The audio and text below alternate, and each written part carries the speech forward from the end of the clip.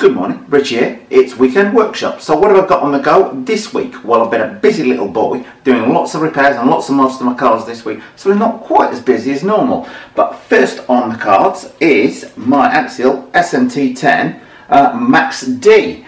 I've got an overdrive gear here, which is going to be fitted to the rear. I've already fitted the overdrive gear to the front. Might sound like overdrive on the front, normal gear on the back. But that is the combination that supposedly stops the car from squatting so much. But I'm slightly concerned on a balance of the thing overall. So I'm going to try fitting the overdrive gear to the front. More to the point though, we've got the metal upgraded spur gear for it. Because one of the backflip video, which you may have seen, if you've not seen that video, do check it out. It stripped the plastic spur gear on here. So I've been waiting for this to come in from there for about 7 to 10 days. That's finally come. So that's the first thing I'm going to get fitted. And we're going to see more of this truck this week. I've got a few bits of wood. Been busy building a few ramps. Okay, well next up, Tammy Dancing Rider.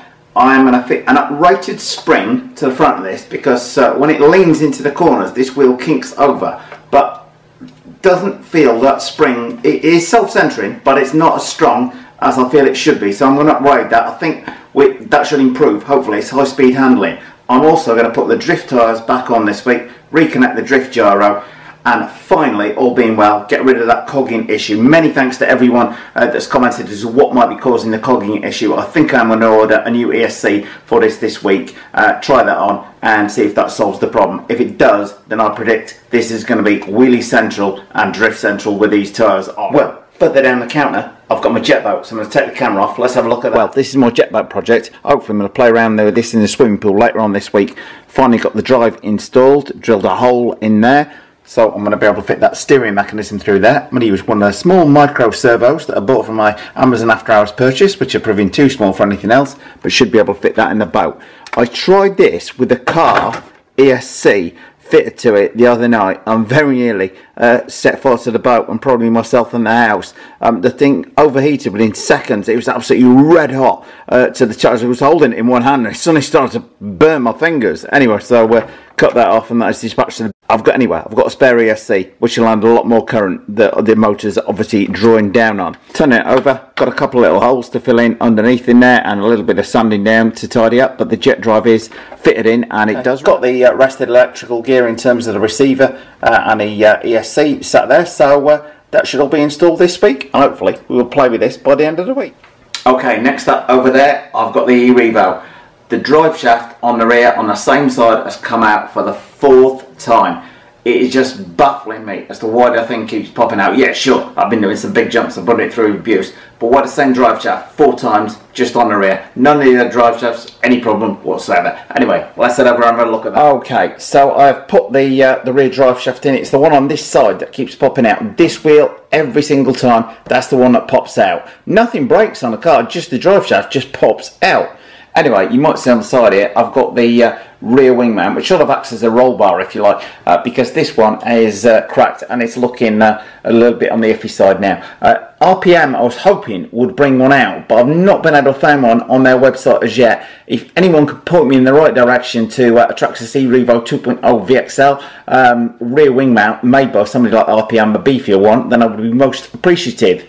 Now, you will notice there are no batteries in the e-Revo. One of the batteries is here. The other one is here. The reason that I say I'm slightly unhappy is both of these have died this week within 3 days of each other. And when I say died, they've just gone completely dead. Look, the packs aren't swollen. They're not puffy at all. And I love my Onyx batteries to bits. They give loads of punch. They're simply getting a cell error and neither of them will charge. I've got 3 different battery chargers and different balance boards, etc. Nothing. It's just not happening. They're not charging. They are completely dead. One had a cell error on and one simply completely lost power. Was using it in the car suddenly stops. Check the battery, there is no power coming out of there. Check the connections on there, everything seems fine. So I had no choice but to buy 2 new batteries. More on that this coming week. What could they be? Have I bought Onyx ones again? No, I haven't. But I'm going to do a battery test on these new 3S ones this week. And Anyway, I'm not going to open these right now. I'm going to do a battery test with them in the eRevo later on this week and show you exactly what I've bought. Moving into my hobby room, I've got the Sandyland RC buggy, which is going to be the 8,000 subscriber prize giveaway. So if you're not entered that competition, then please do look through my videos, find it and enter online. I'll put a link to it below the video if I get a chance. So the main reason I've come in here though is to show you this. It's a WPL C14 4-wheel drive crawler.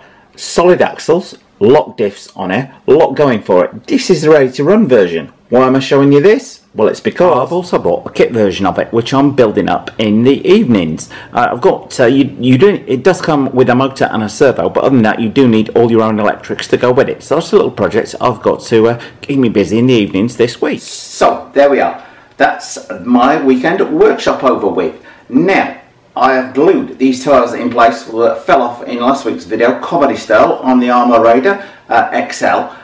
I have got a speedrun set up with a Castle 5700 kV motor installed in my Traxxas Forte, which will fit in the Armour Raider XL. I'm wondering about testing it with these tyres, maybe on 4S, because the Armour Raider is nice and lightweight, and that's Mamba X ESC is rated up to 6S, although the motor's only rated up to 3S. I'm thinking the Raider will take that running on 4S without the risk of burning things out.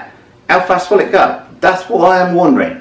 A little bit of effort we've got to do it, so what do you think? Should I do it, guys and girls? Anyway, please have your say in the comments section below the video. Hope you liked this weekend workshop. If you did, then please do subscribe and by all means share with friends. Thanks for watching.